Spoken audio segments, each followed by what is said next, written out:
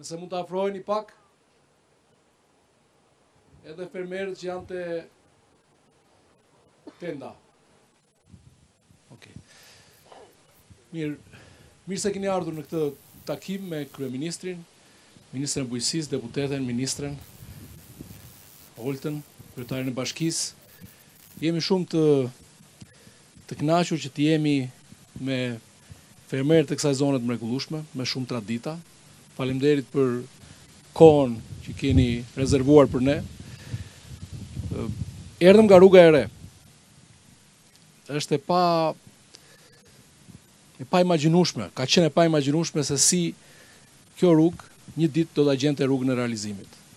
Është kaq afër Korçës, kaq rrugë, kaq e përmirësuar, lidhja me tregun, me qendrën, me Tiranën.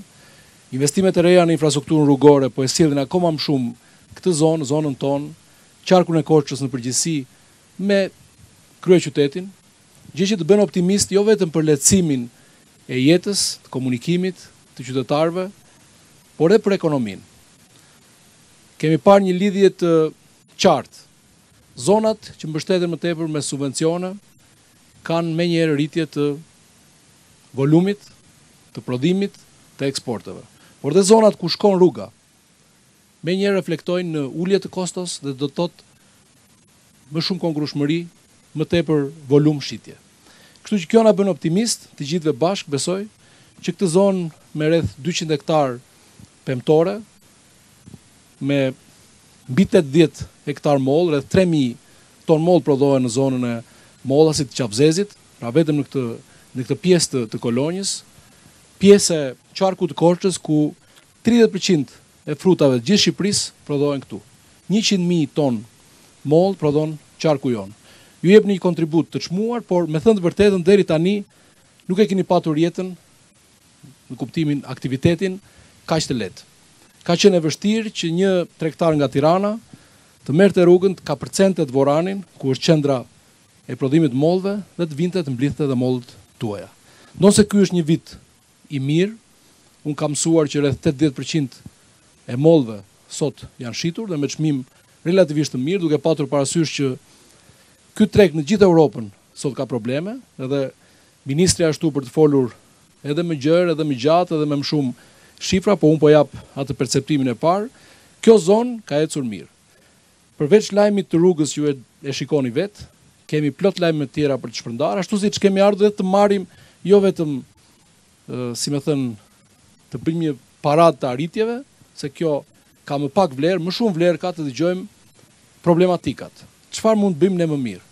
Për shembull, një nga zhvillimet e pritshme dhe shumë pozitive është që Bashkia e Kolonjës, me iniciativën e Kryeministrit, edhe Ministrisë së Bujqësisë, në bashkëpunim me fermerët, po përgatit projektin e parë dhe shumë të rëndësishëm ndërtimit të një magazine të madhe, të një frigoriferi të madh, që i ka munguar deri tani kësaj zone. Rruga, frigoriferi, shtimi i përkrajës, nafta dhe gjithë skema e mbështetjes që është dyfishuar të vit krahasuar me të kaluarën, jemi optimist që ta bëj sektorin e pemtarisë, por edhe të prodhimit të perimeve, sepse pak a shumë zoti kryeministër këtu është saç prodhohen fruta aq prodhohen edhe perime në tonazh, do ta arrit konkurrueshmërinë, do ta lidh më shumë me tregun, do sjell më shumë ekonomi dhe do sjell më shumë arsye pse të rinjt duhet ta ndërtojnë të ardhmen e tyre këtu. Është lajm i jashtëzakonshëm që ka shumë të rinj që po i kthehen një sektori që deri dje duke sikur i përkiste brezit të moshës së tretë, ka të rinj në agroturizëm, ka të rinj në pemtore, ka të rinj në bujqësi, në të gjithë qarkun tonë, në gjithë Shqipërinë, po dhe këtu në Kolonjë. Nuk po zgjatem më shumë, do t'ja kaloj fjalën Ministres Bujqësisë dhe Zhvillimit Rural për të dhënë disa shifra e natyrisht për të ngritur disa pyetje dhe tematika që duam të elaborojmë së bashku edhe me prezencën e kryeministrit që falenderojmë shumë që ndaloi sot edhe nesër në qarkun tonë. Faleminderit. Përshëndetje gjithëve, është kënaqësi të jem në Kolonjë. në kolonjën shumë të bukur. E keni të pasur, të frytshme, të bollshme, me shumë vlera të nda, dhe vlera kryesore sigurisht janë fermerët, të cilët nuk lënë asnjë rip toke pa punuar. Është shumë evidente rrugës që vija, që ky është një territor me shumë njerëz punëtor. Në fakt, ne kemi filluar këtë dialog mbarkombëtar dhe po ecim në një maraton diskutimesh me Kryeministrin, pasi duam të diskutojmë aktualisht problematikat e aktualitetit që janë edhe si një nevojë në fakt për t'ju përgjigjur një situate të pazakontë që po ndodh në Ukrainë nga lufta e Putinit, e cila ka rritur çmimet globale, ka ndërprerë tregjet, ka ndërprerë zinxhirin e tregjeve, që ka sjell vështirësi edhe me furnizimin e inputeve bujqësore apo produkteve të ndryshme që kanë nevojë bujqësia. Ka rritur çmimet e naftës, çka ju e ndjeni në prodhimin tuaj të përditshëm, në punën tuaj të përditshme, që parë po më ankoheshit për çmimin e naftës. Pra ka nevojë për një dialog, për të komunikuar ne si politik bërës me ju që prodhoni, në mënyrë që të gjejmë përgjigje të përbashkëta për t'ju thënë ne hapur, troç, çfarë mund të bëjmë, çfarë mund të bëjmë më mirë nesër. Pra, siç kuptuam edhe pak më parë në bisedën që po bënim, ju keni nevojë për një frigorifer këtu, dhe mua më erdhi keq që nuk kemi mundur dot ta zgjidhim këtë problematik edhe më përpara, sepse ndërsa vija shikoja shifrat e mbështetjes që qarku Korç ka marrë ndërkohë ndër të gjitha programet e mbështetjes që ne kemi, dhe duhet ta them që është një qark flamurtar për sa i takon përthithjes së fondeve, qoftë ato të vëna në dispozicion nga skema kombëtare e mbështetjes, qoftë ato të Bashkimit Evropian. Korça mban rreth 60% të përthithjes së fondeve. Kështu që nëse këtu ishte dashur, patjetër që ne të kishim një pikë grumbullimi, mund ta kishim zgjidhur këtë gjë edhe më përpara, po asnjëherë nuk është vonë, dhe prandaj jemi këtu për t'i dhënë përgjigje disa problematikave. Në fakt, gjatë këtij viti i cili ka qenë problematik në vetvete për bujqësinë, ne jemi përgjigjur nëpërmjet disa vendimeve që qeveria ka marrë për ta shtuar masën e mbështetjes për fermerët. Dhe ju këtë gjë e dini sepse keni parë që mbështetja ndaj naftës ka qenë edhe në shifra këtu tek ju, ka qenë pothuajse 2 fish. Më thonë që është rreth 85% e gjithë aplikantëve të naftës, që ka qenë 3 fish më shumë se sa vitin e kaluar në numër aplikimi, ka marrë mbështetje. Ndërkohë që është gati 2 fish e gjysmë më shumë se sa aplikantët që kanë qenë vjet.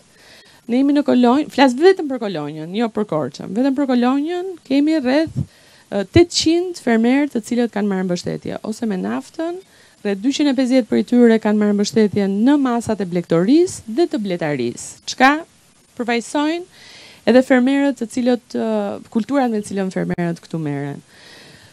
Më vjen shumë mirë që keni mundur të përfitoni edhe nga masat e mbështetjes që ne kemi ofruar për ngritjen e agroturizmave. Kemi një model këtu që ndoshta do të shkojmë ta shohim pastaj me kryetarin, sepse jam shumë kurioze ta di si ka ecur ajo punë. Ka qenë një projekt që kryetari e ka mbështetur dhe ka kërkuar me domosdoshmëri, sepse po kërkon të ndërtoj rrjetin e atyre në thonjza pika grumbullimi, që janë pika grumbullimi, po janë pika shërbimi, ku grumbullohen produktet e fermerëve dhe më pas përpunohen në ato tryezat fantastike dhe i ofrohen të gjithë buajtëve që vinë këtu nga i gjithë vendi ynë apo nga vendet e tjera, që përbëjnë ato pasaportën fantastike të kolonjës. Ne në fakt jemi aktualisht duke implementuar dhe masën e mbështetjes për grurin, ku ju gjithashtu keni aplikuar. Dhe është një masë të cilën e kemi vënë në dispozicion këtë vit për të mbështetur fermerët gjatë periudhës të mbjelljes, pasi kemi nevojë që atë financim të vënë në dispozicion nga qeveria shqiptare për 5 milion eurosh pothuajse, ta vëm 500 milion lek, ta vëm në dispozicion të fermerëve prej këtij viti, në mënyrë që t'i inkurajonim ata të mund të mbillnin tokën, t'i motivonim ata që të mund ta mbillnin tokën. Dhe rreth 50 prej jush janë, më thonë, kontrolluar deri tani në parcel për mbjelljen paraprake dhe janë gati për të marrë mbështetjen. Dhe kështu do të vijojmë me të gjithë fermerët që janë pjesë e këtij aplikimi, pra e kësaj skeme. Ka shumë për të thënë për bujqësinë këtu, po ka shumë më shumë në fakt për të bërë. Ajo çka është e rëndësishme që ju duhet ta kuptoni është që bujqësia, pavarësisht se si portretizohet apo çfarë dëgjoni, dhe pavarësisht sfidave me të cilat ju përballeni për ditë, është një bujësi që i ka rezistuar sfidës së kësaj kohe. I ka rezistuar sfidave të luftës që po ndodh në Ukrainë. Bujësia jonë është rritur këtë vit me 1.5% krahasimisht me një vit më parë. Pra, jo vetëm që ne kemi punuar, po kemi prodhuar më shumë. Dhe kjo, nëse krahasojmë me shifrat e rajonit, marrim vetëm vendet e Ballkanit të hapur, ne gjithashtu jemi në pararoj. Ne jemi me një rritje 1.5%, Serbia është -5%, Maqedonia është 0.01% rritje e prodhimit. Ndërkohë që me eksportet kemi bërë një punë të jashtëzakonshme këtë vit. Ne kemi rritur eksportet e prodhimeve bujqësore, ku edhe ju patjetër që merrni pjesë, sepse bëni një kontribut të rëndësishëm nëpërmjet pemëve frutore, të cilat gjithashtu shkojnë për eksport, bime medicinale që dëgjova me shumë kënaqësi që këtu po ndërtohet një klaster i ri me një sipërfaqe të rëndësishme të mbjellë të bimëve mjekësore aromatike, që do të shërbejë shpresoj shumë si një model në fakt për të ndjekur edhe nga zonat të tjera në Shqipëri, që janë një komponent i rëndësishëm i eksporteve tona. Në këtë vit jemi rritur vetëm në nënmujorin e parë me 55 milion euro në vlerë.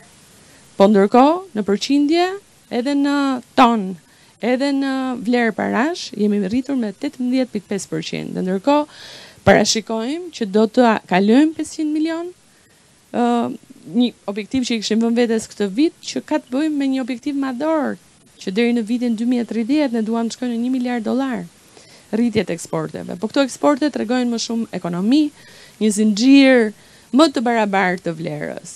Çfarë dua ta mbyll pastaj me një pikë të rëndësishme që ka të bëjë me zgjerimin e tregjeve. Po flisim për Korçën, sepse është e rëndësishme që vërtet nuk kemi një pikë grumbullimi këtu që është shumë e rëndësishme dhe ju duhet ta keni dhe do ta keni. Por në Korçë ne kemi ndërtuar me mbështetjen e buxhetit të shtetit, nëpërmjet masave të ndryshme, kemi ndërtuar një sasi shumë të madhe pikash grumbullimi, të cilat tashmë vinë me një standard të ri, kanë ambiente ftohse gjithë vjetore, pra nuk na prishën mollët në mars kur s'kemi më kohë ku t'i shesim. Pra, me teknologji të re, kemi një sipërfaqe shumë të shtuar të një parcele si kjo, me rrjeta hiezimi që na mbron nga efektet natyrore të klimës, të cilat po bëhen gjithnjë e më shumë antibreshër, që po bëhen gjithnjë më shumë të paparashikueshme. Dhe në fakt bujësia këtu është një model. Ju shikoni anas makinës rrugës, i shikoni që të gjitha parcelat pothuajse po shndrohen tashmë në parcela moderne, të mbrojtura, po punojnë me mekanikë bujësore. Vetëm në Korçë kemi rreth 45 mekanikë bujësore të përfituar nga programi i parë, të ndryshme, traktor, agregator etj. Pra keni qenë dhe jeni një ekonomi bujësore mjaft e rëndësishme për Ministrinë e Bujqësisë. Tashmë duhet ta them, sepse këtu keni edhe një zëvendësministër që vjen nga territori juaj, që do të jetë një flamurtar shumë i rëndësishëm i politikave të nevojshme që duhen bërë në Korçë. Më është shumë mirë që ta prezantoj Arianin këtu si një zëvendësministër i ri i bujqësisë që vjen pikërisht nga territori juaj. Unë do të ulem dhe do të dëgjoj me shumë vëmendje të gjitha shqetësimet ju do ngrini. Më vjen shumë mirë që shoh këtu përfitues nga skemave ndryshme të mbështetjes, djem të rinj që kanë mbjellë arrore, shoh Eraldin këtu rreth 15 hektar, 300.000 fidan, arash, të cilat besoj për 2 vjet, 3 vjet futen në prodhim. Shoh prap arrore të tjera. Gjithsesi ju do merrni fjalën dhe do të kemi mundësinë t'ju përgjigjemi për të gjitha shqetësimet. Faleminderit shumë.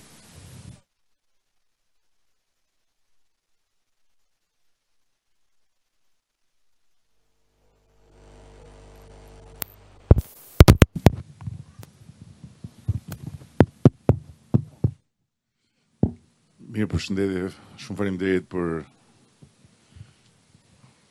praninë tuaj në këtë takim që është në vazhdim e takimeve që po bëjmë dhe do të bëjmë në të gjitha zonat e Shqipërisë për të folur me të gjitha kategoritë, por sigurisht fermerët kanë një prioritet. Fshati ka një prioritet, zhvillimi bujqësor dhe blegtoral ka një prioritet, Ne jemi shumë të inkurajuar nga ecuria e rritjes së bujqësisë dhe të eksporteve.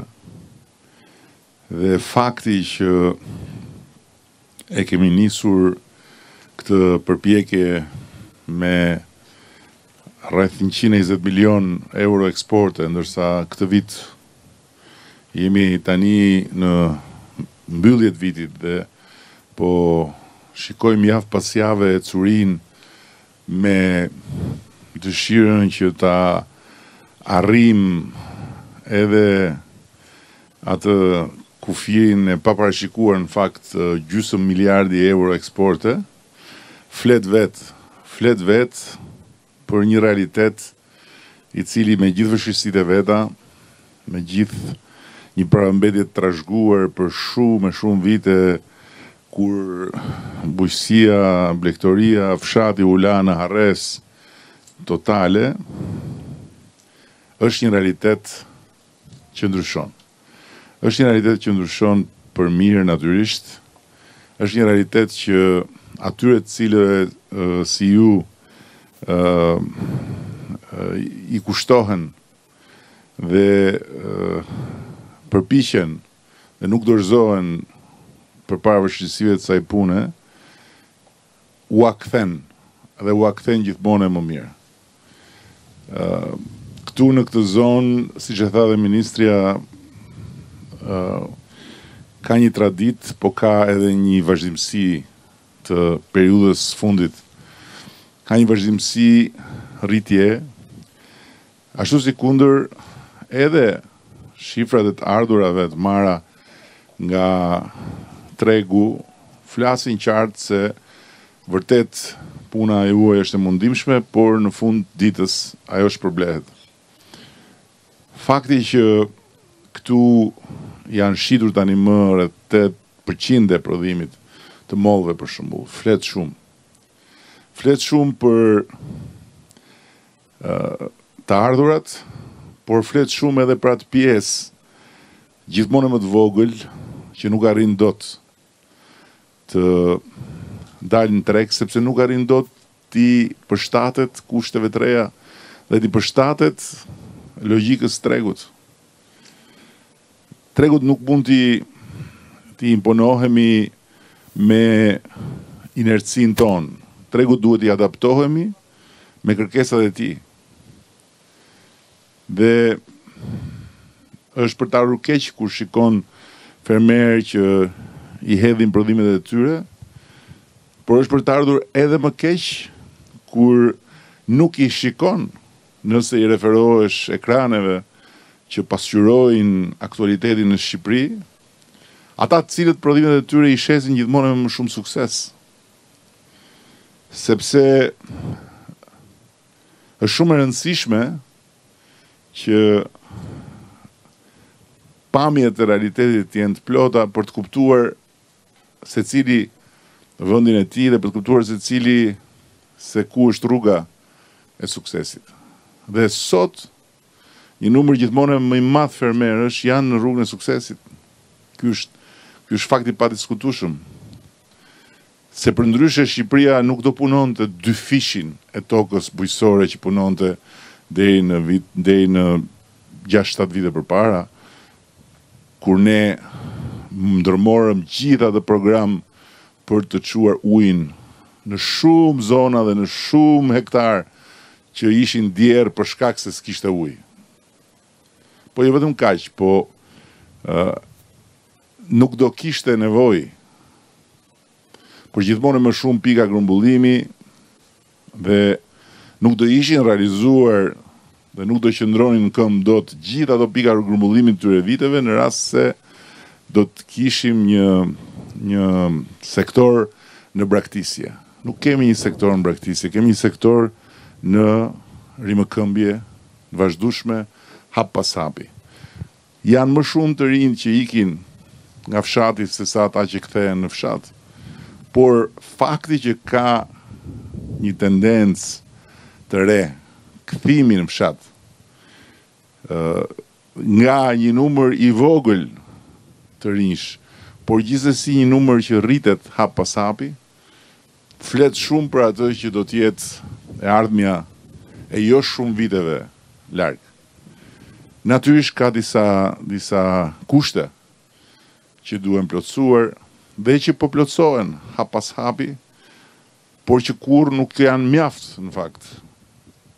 Siç është për shembull kushti i pasjes këtu të më shumë kapaciteteve për të grumbulluar, për të magazinuar me natyrisht kushtet frigoriferike, për të përpunuar në mënyrë që t'i rritet vlera e prodhimit. Dhe ne mund ta bëjmë këtë, e për këtë arsye unë i kam kërkuar të gjithë kryetarët bashkive, përfshirë edhe kryetarët bashkisë tuaj, që të angazhohen drejt për drejti me fermerët. Dhe bashkia të hyjë në një fazë të re të luajtjes dhe të rolit të ortakut të drejt për drejt të fermerëve në këto pika grumbullimi apo pika agropërpunimi. Si një aksioner që është dhe garant që stimulon bashkimin e fermerëve në një ndërmarrje që është një tjetër gjë nga kjo puna këtu. Pra ti ke tokën këtu që e punon edhe nxjerr prodhimet e tua, por njëkohësisht je edhe pjesëmarrës në një ndërmarrje që e grumbullon këtë prodhim bashkë me prodhimin e tjerëve dhe që pastaj del në treg me këto prodhime në momentin e duhur, në momentin më të mirë kur çmimi është ai më i miri për ju. Ose që nga pika e grumbullimit e çon në një pikë përpunimi ku një pjesë e mollëve kthehen në reçel, kthehen në komposto e kështu me radhë. Të gjitha këto ne po i bëjmë hap pas hapi. Ajo që na duhet tani është që bashkitë të angazhohen konkretisht në bërjen e këtyre projekteve. Dhe pastaj Ministria e Bujqësisë përmes fondeve evropiane, përmes fondeve kombëtare, por edhe përmes garancisë sovrane për bujqësinë që i jep qeveria, të ndihmojë drejt për drejt. Sepse është e qartë që fermerët pjesëmarrës duhet njëkohësisht të kenë një mbështetje dhe si aksioner të kësaj ndërmarrje të mos ngarkohen financiarisht, përkundrazi, ta kenë të lehtë rrugën deri kur ndërmarrja pastaj të fillojë të nxjerrë fitimet e veta. Elementi tjetër që dua të sjell këtu në vëmendje është pajisja me nipt. Ne kemi ende shumë fermerë që nuk e marrin niptin sepse i trëmben nuk e di se çfarë. I trëmben taksave, i trëmben detyrimeve, por në rast se nuk je i pajisur me nipt nuk mund marrësh asnjë lloj mbështetje.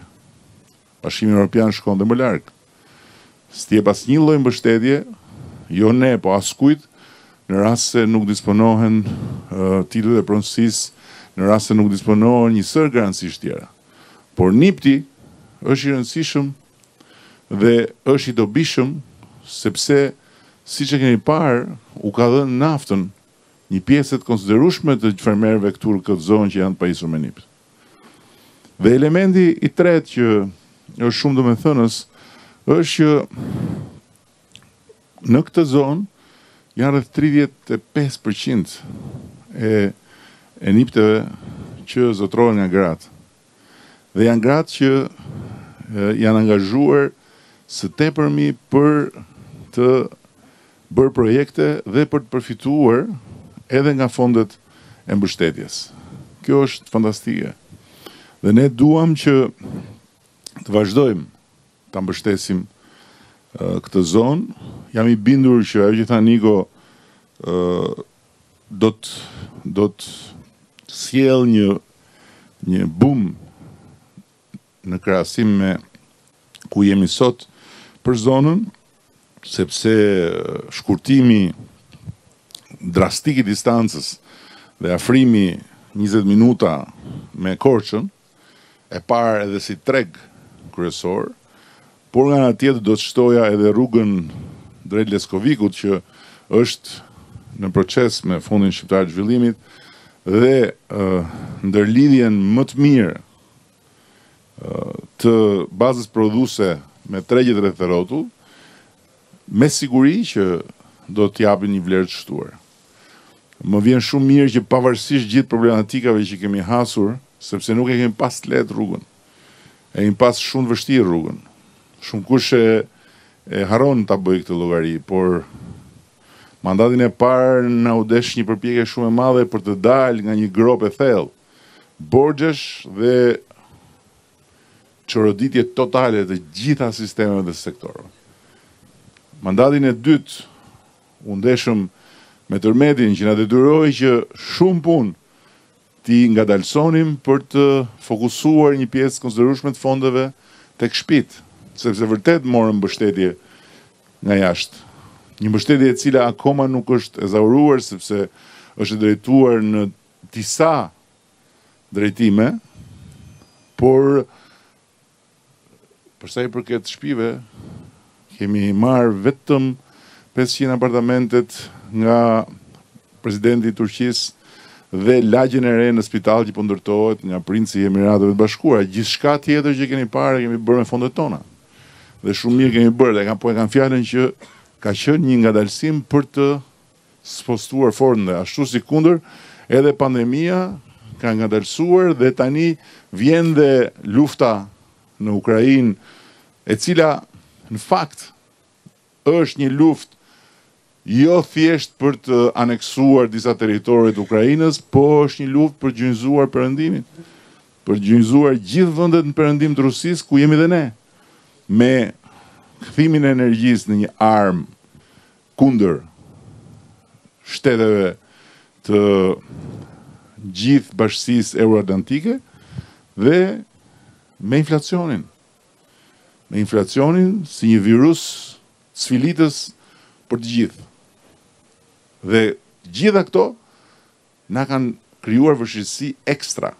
Megjithatë, ne kemi vazhduar punën. Edhe këtë rrugë që shpresoj dhe uroj ta mbarojmë para afatit deri në mesin e vitit të ardhshëm, mund ta kishim mbaruar më parë nëse nuk do kishim qenë të detyruar të ngadalsonim ritmet e punës për shkak të fondeve të spostuar në drejtim të fatkeqësive të mëdha natyrore që na kanë erdhur njëra mbas tjetrës. Pra, të shkaktuara nga natyra apo në këtë rast edhe nga njeriu, siç është rasti i luftës, por gjithsesi fatkeqësi të ardhura jashtë nesh, sepse nuk e ka sjell qeveria as rritjen e çmimit të energjisë, as inflacionin e luftës. Përkundrazi qeveria po bën çmos që ta mbrojë çmimin e energjisë për familjarët, ta mbrojë çmimin e energjisë për bizneset në kushte shumë të vështira. Shikoj, ky që na ri përballë këtu është një mrekulli, por nga ana tjetër, mua personalisht më kujton çdo minutë se uji aty ku prodhojmë energji në hidrocentrale bie në mënyrë dramatike çdo ditë në nivel. Gjë që do të thotë se kemi kapacitet prodhues më të ulët dhe duhet të shkojmë në import. Dhe kur shkojmë në import, aty çmimi është stratosferik dhe duke mos dashur që atë çmim stratosferik t'ia faturojmë njerëzve, duhet të paguajmë nga buxheti i shtetit shuma kolosale. Shuma kolosale. Prandaj është një situatë në cilën duhet një mirëkuptim i madh për faktet. Për faktet. Nuk mundet dot themi jo s'ka lidhje.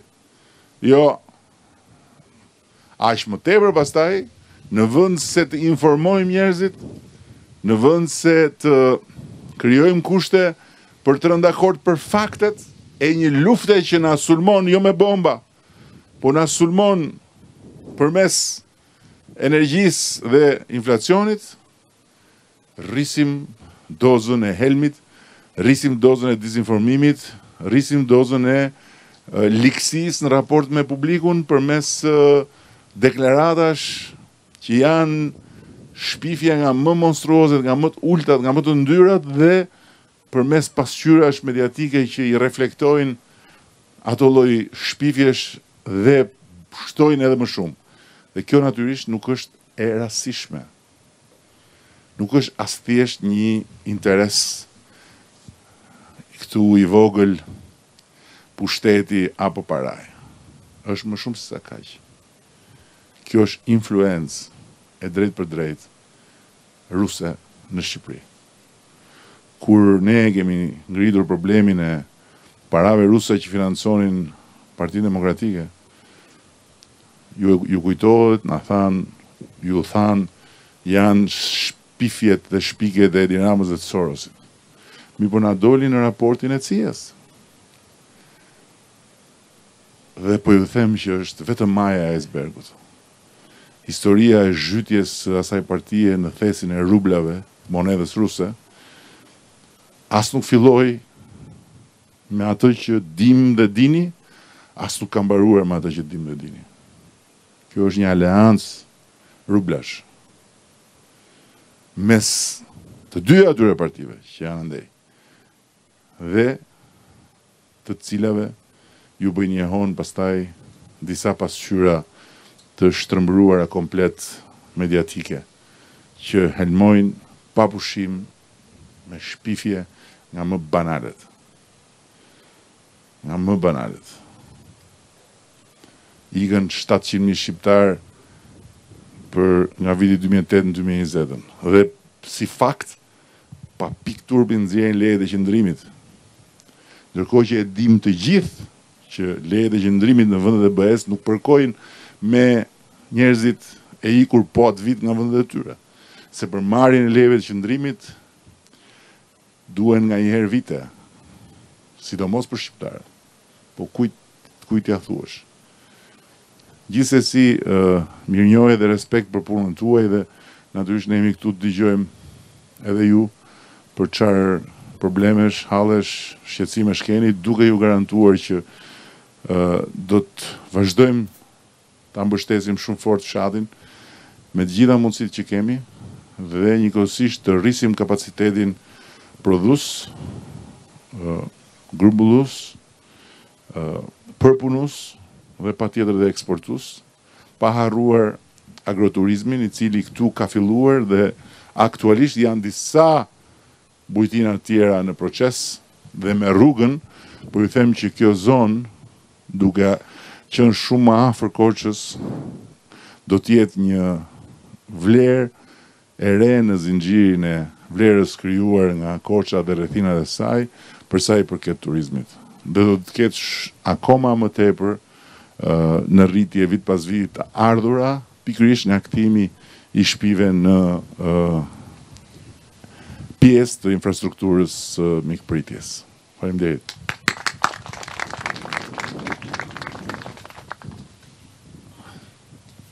Përshëndetje Kryeministri. Ju faleminderit shumë. Unë jam një fermer, siç e shikoni këtë baçën time, me çdo mundësi. Domethënë qeveria më është dhënë shumë për jetën, për naftën e gjithë të mirat, edhe na bashkia, në kryetari bashkisë, për çdo problemi që kemi patur, na ka dendur afër. Që na krye agronomi zoti Verdi Halloja e të tjerë. Unë jam shumë i kënaqur me këtë baçë që kam, rreth 3 hektar që kam mbjell. Si vjet dash gati 10.000 kuntale. Edhe i shita me një çmim të arsyeshme, do më jam shumë i kënaqur. Ju faleminderit shumë. Mi sa ardhin tuaj. Po duhet që nafta duhet na vazhdoj akoma siç është. Faleminderit. Ani si zoti shtëpisë bërë siç e takon vetëm me fjalë të ëmbla, po them që do ishte mirë të na çohet ndonjëri dhe me ndonjë fjalë më të hidhur se s'kemi ardhur vetëm të marrim ëmbëlsinë tuaj, po edhe të dëgjojmë edhe fjalë që mos jenë shumë të ëmbla. Kryeministri, përshëndetje. Siç e tha dhe ministra, ne kemi investuar me një sipërfaqe për 15 hektarësh me arore në një fshat këtu afër. Kemi patur më mbështetjen e AZHBR-s, vetë ministres kur e drejtonte, kryetarit bashkisë duke na ofruar çdo asistencë. Më tepër se ana monetare, ndihma e AZHBR-s dhe nëpërmjet programit i parë ka qenë edhe në përmbushjen e standardeve që kërkohen jo vetëm kombëtare, por edhe për jashtë për eksport. Unë kam patur fatin vitin e kaluar personalisht ja u prezantoj juve projektin dhe atëherë më keni dhënë 2 këshilla. E para që duhet gjesh treg edhe e dyta që duhet smadhohesh. Aktualisht në çështjen e tregut pothuajse kemi mbyllur me një kompani tuaj për eksportin e tyre, por vështirësi e madje ato do sillin dhe një specialist gjatë viteve në vazhdim që të na ndjekë procesin e punës, por vështirësinë që kemi për momentin është tek shtimi i sipërfaqeve. Ne kemi mundësi që të shkojmë brenda 2 viteve në një kapacitet për 50 hektarësh, nga 15 që kemi aktualisht, por sipërfaqja është shumë e limituar. Kështu që vetmja gjë çfarë do kërkonim nga ju do ishte vetëm çështja e ndihmës. Dhe programi i parë ka dhe diçka që na ka ndihmuar edhe si trinj që jemi. Për shembull, neve kemi nisur këtë projekt 27 vjeç bashkë me një kolegun tim, 2 vite kemi patur studim tregu dhe kemi 3 vite që kemi filluar investimin. Kështu që për ne që ishim trinj dhe pa eksperiencë, qoftë me fshatin, qoftë me bujqësinë, qoftë me qytetin këtu, ka qenë një ndihmë shumë e madhe. Kështu që ajo çka kemi nevojë për momentin është vetëm mundësia për shtimin e sipërfaqeve, edhe jemi sigur që brenda 2 viteve mund të shkojmë deri në 50 hektarë, edhe i kemi pothuajse për eksport të mbyllur. Faleminderit.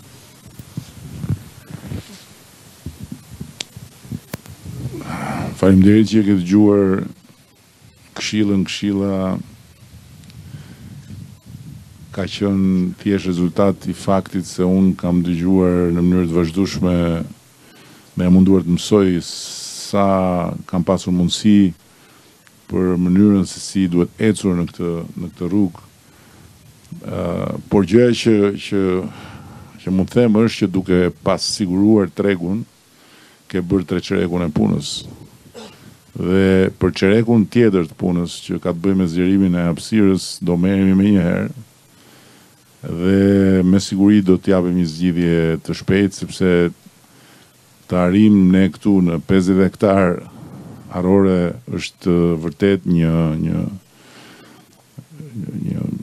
gur i çmuar në gjithë gjerdanin e bujqësisë së gjithë qarkut. Kështu që t'jap fjalën që shumë shpejt do kesh një përgjigje, ministri do merret direkt me këtë punë sa të kthehemi në Tiranë.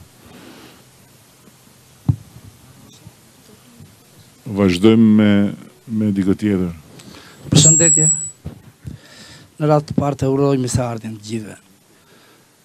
Unë jam blegtor, kam blegtori dhe shqetësimi im ishte ky. Jo se kam në një shqetësim, se dem tani shqyr zotit i kam marrë edhe subvencionet, kam qenë shumë i rregull dhe na shteti me subvencionet edhe naftën e kam marrë, por për blegtorinë do më thënë që të kishte pak më tepër jo se dua unë në ana ime subvencione, po duhet të keni pak vëmendje më tepër se fshatrat po shkrihen dhe duhet pak përkushtim, se po thua se edhe fëmijët nuk rrinë në për. Dhe desha që të mos ketë na 300 për shembull dhe poshtë. Për shembull unë dua t'i bëj 500, 600. Ti më ke qëndruar në 300 dhe poshtë. Nuk më lejon që të më kupton?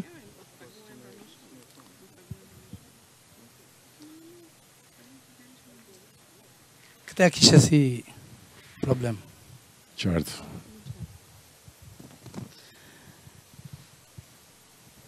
Në fakt, mbështetja për blegtorin këtë vit ka qenë ndër më të lartat që ne kemi pasur. Kemi tani po shikoj për tufën bazë kemi 4951 blegtor të paguar këtë vit. Që është një ndër shifrat më të larta. Sigurisht që gjatë vitit tjetër me buxhetin e ri, ne po shikojmë që paketën e blegtorisë ta kemi më në fokus, duam ta orientojmë buxhetin tek blegtoria, edhe për arsye sepse duam të mbështesim më tej prodhimin vendas, për punimin e qumshit vendas e tjerë. Duhet të themi diçka që blegtoria në fakt nuk është se portretizohet negativisht. Ne 95% të qumshit sot të nevojave për konsum e konsumojmë nga produkte që blihen në vendin tonë.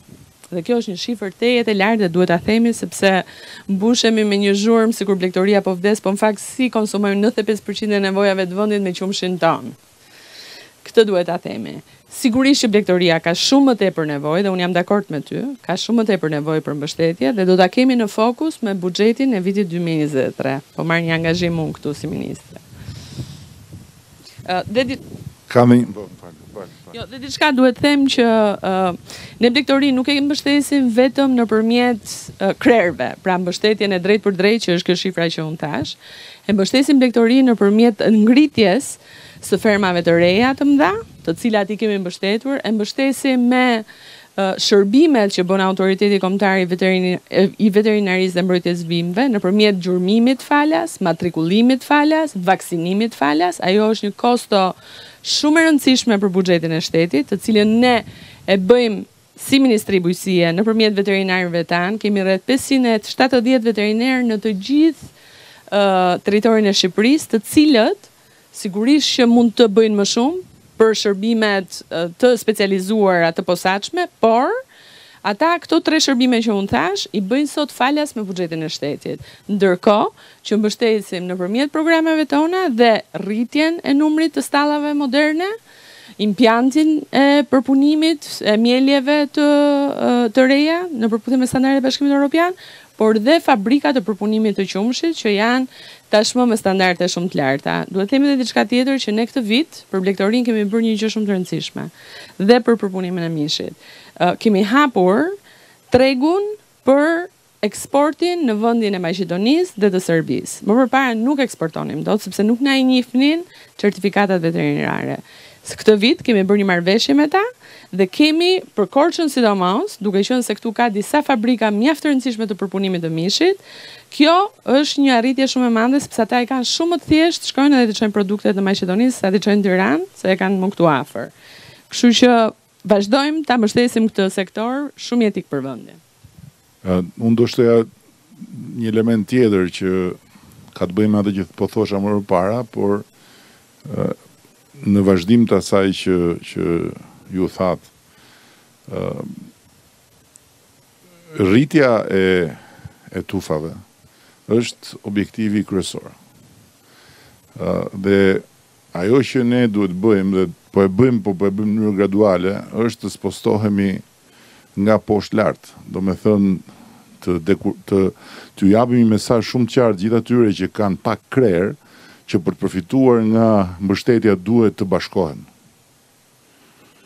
Edhe është e njëjta gjë, si me tokën bujqësore, ashtu edhe me krerët. Masa kritike për të krijuar vlerë dhe për të fituar më shumë është themelore në këtë sektor dhe për këtë arsye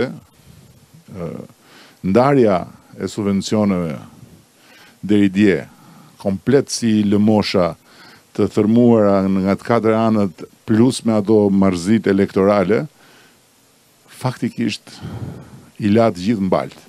Ajo që ne po bëjmë është që gradualisht po rrisim kërkesën në raport me sasin.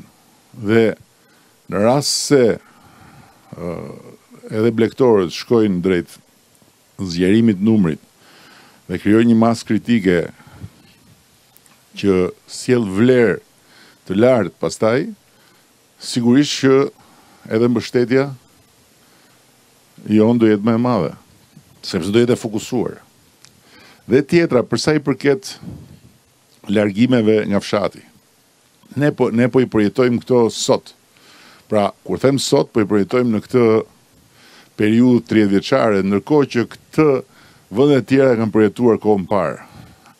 Dhe edhe për këtë është shumë e rëndësishme që ne ta shikojmë të gjithë hapësirën e fshatit si një hapësirë e cila krijon vlerë të lartë të shtuar, duke krijuar masë kritike në bashkimin e forcave, bashkimin e tokës, krijimin e kooperativave, apo të bashkësive, apo të federatave, apo të shoqëquajeni si doni me një fjalë kooperativ, disa I trëmb, edhe pse gjithë Bashkimi Evropian funksionon me kooperativa dhe Amerika funksionon me kooperativa. Ndryshimi është që ajo kooperativa bashkonte forcat e njerëzve me forcë, dhe ndërkohë të gjithë në fund të ditës merrnin njësoj. Ndërkohë që kjo kooperativa bashkon forcat e njerëzve me interes dhe secili merr atë që I takon. Nëse unë futem me 1 hektar, ti futesh me 1 dynym, natyrisht që unë do marrë më shumë se ti në fund, sepse kam futur më shumë, pra ma ti do marrësh më shumë duke qenë i bashkuar me mua dhe unë me ty, se sa të dy duke qenë të ndarë. Kjo është elementare. Dhe tani më në Shqipëri nuk ka 1 apo 2 apo 3, janë me 10, me 100 shëmbujt që këto bashkime funksionojnë, po duhet të jenë shumë më dinamike dhe shumë më të mëdha. Akoma. Kjo është ajo që ne duam të bëjmë dhe për këtë duam të vazhdojmë mbështesim në këtë drejtim. Është shumë e rëndësishme që të vazhdojmë të mbështesim në këtë drejtim. Ka dikush tjetër? Ju duhen kështu grumbullus, gjatë tu si u ngelur. Në radhë të parë, falenderojmë zotin Kryeministër për mundësinë që na jep neve për të dëgjuar zërin tonë. Për të thënë ato probleme, shqetësimet që kemi neve si fermerë të rreth kolonjës. Është hera e parë që na jepet kjo mundësi. Unë quhem Suleman Hoxha, fshati Mollas i këtij rrethi. Mbarëstroj në firmën time kryesisht bletër, por kam pasur edhe të tjera në si pemtari, rritura buke, këto kryesisht.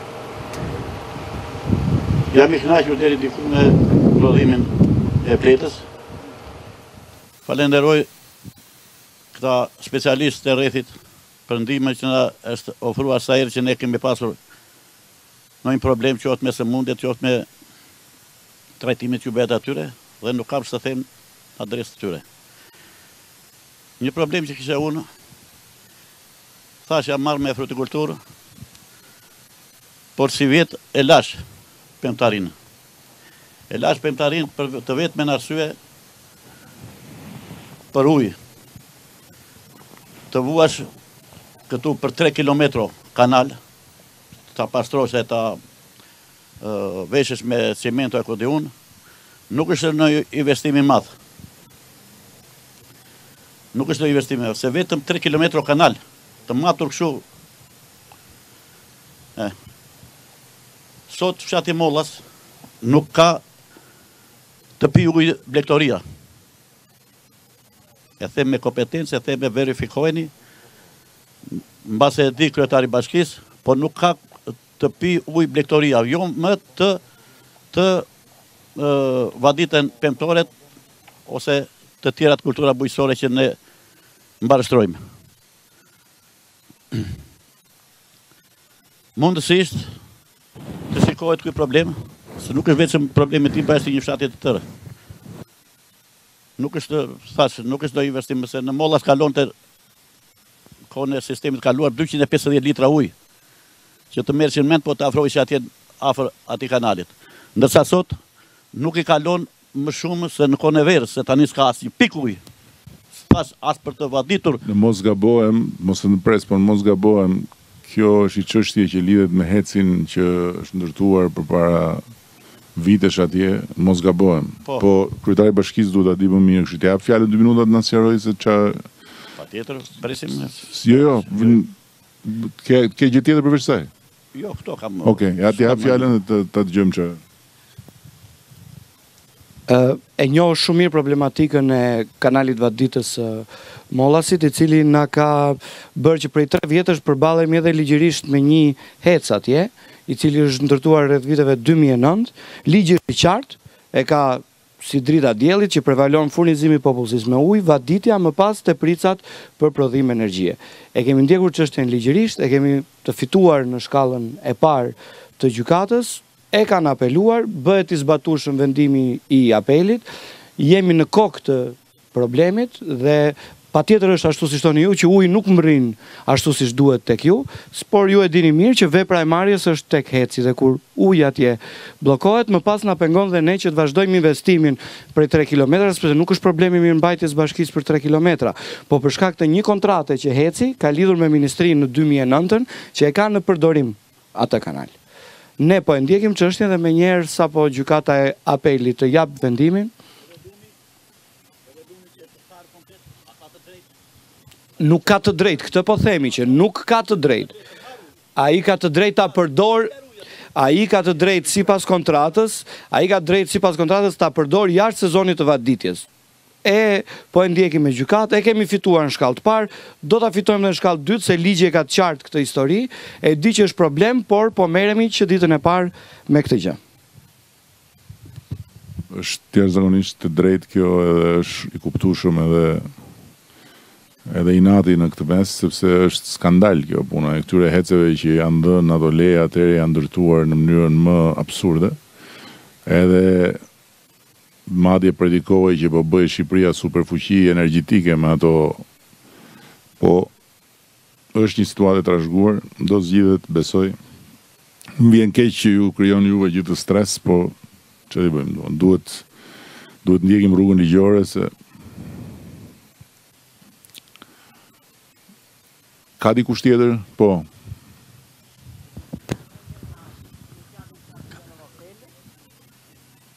Njësia administrative në Vazel. Ne kemi, si fermeri, kemi përfituar grantet dhe jemi shumë të kënaqur nga qeveria. Problemi ynë është tani, ujë pishëm, edhe kemi 3 kilometra e gjysmë kanal vaditës, që ka qenë, është akoma në i rregull, po nuk pastrohet, nuk funksionon. Dhe mbetet gjysma e sipërfaqes që ne mbjellim pa ujë. Shumë faleminderit.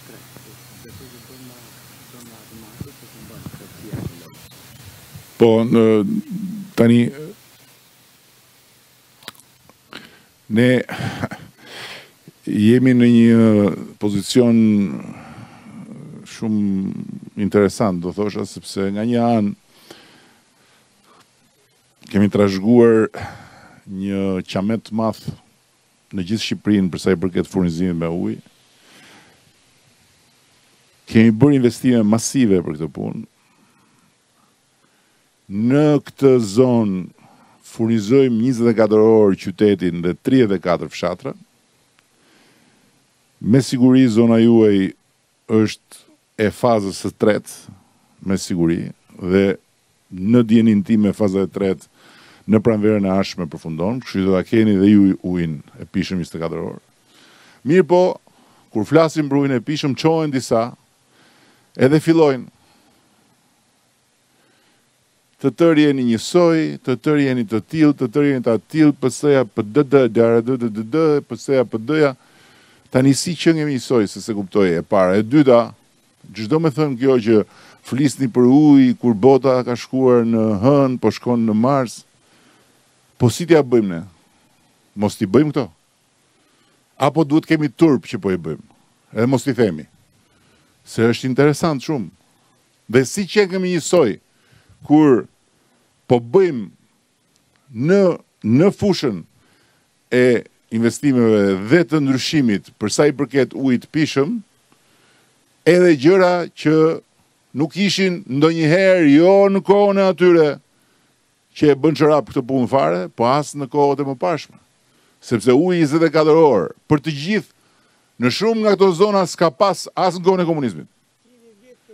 Që t'jemi të qartë. Kështu që më fal, kështu që jo e them këtë për ata që flasin për qartë. Dhe më e bukur është thonë, bota është shkon kur flasim ne pastaj për satelitët tonë, po pse më me satelitët do merr, është e çuditshme shumë. Është shumë e çuditshme. Por gjithsesi ne nuk kemi rrugë tjetër. Do të kishim dashur mos ishte ky problem sot. Të ishte zgjidhur me kohë. Po nuk e zgjidhi njeri, vetëm e komplikuan më shumë.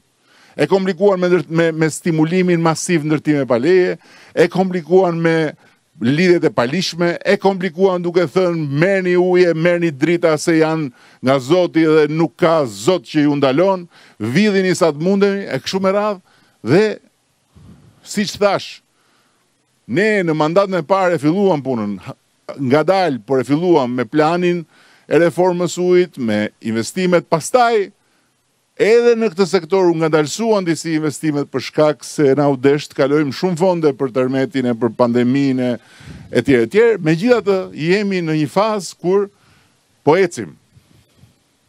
Isha ndibër, tani uja dhe është 24 orë në Peshkopi dhe në shumicën e fshatrave përreth. Së shpejti do të jetë njësoj edhe në Matë. Këtu është 24 orë prej disa kohësh, së shpejti do të vijë dhe aty ke ju, kështu që hap pas hapi do bëhen këto, sepse nuk mund t'i bëjmë do të gjitha për herë, dhe janë gjëra e përsëris që nuk janë bërë ndonjëherë, jo që s'janë bërë nga ata që ishin përpara, që thash i bën dhe më keq, po s'janë bërë as atëherë përpara. Kështu që hap pas hapi do t'i bëjmë. Nuk kemi mundësi t'i bëjmë gjitha sa hapën mbyll syt dhe edhe një gjë tjetër, të fillosh gjithçka nga zero është shumë më mirë se sa ta fillosh kur të tjerët e kanë futur në grop në zero, siç na ndodhi ne. Ju falenderoj shumë sepse duhet të shkojmë në një takim tjetër, edhe respekt shumë edhe mirënjohje për gjithë punën që bëni dhe për shembullin që jepni.